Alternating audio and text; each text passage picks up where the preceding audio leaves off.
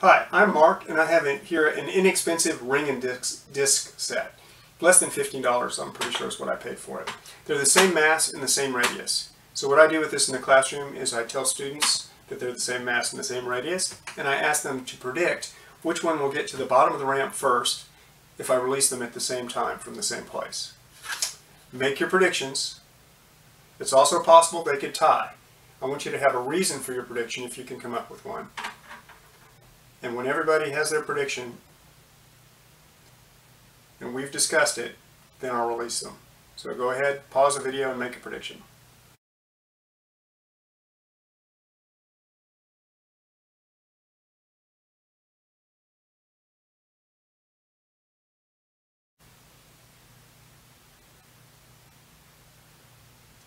Okay, 1, 2, 3.